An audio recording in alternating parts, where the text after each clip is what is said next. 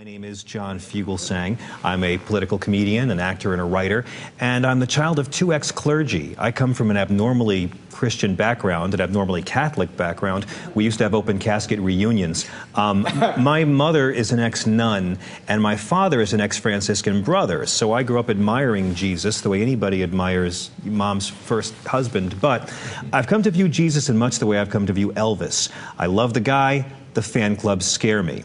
And I'm glad we're talking about Jesus and the GOP candidates today because we hear them all talking about Jesus all the time. They invoke his name incessantly. He's like a mascot holding pom-poms on the sidelines. And I thought, wouldn't it be great if we could find a way to get Jesus of Nazareth to come back and run for president on the GOP ticket? They can't pick a front runner anyway. So wouldn't the GOP love to get behind a guy who was a peaceful, radical, nonviolent revolutionary who hung around with lepers, hookers, and criminals, who never spoke English, was not an American citizen, a man who was anti-capitalism, anti-wealth, anti-public prayer, yes he was, Matthew 6:5, anti-death penalty, but never once remotely anti-gay, didn't mention abortion, didn't mention premarital sex, a man who never justified torture, who never called the poor lazy, who never asked a leper for a co-pay, who never fought for tax cuts for the wealthiest Nazarenes, and was a long-haired, brown-skinned, that's in Revelations, homeless Middle Eastern Jew.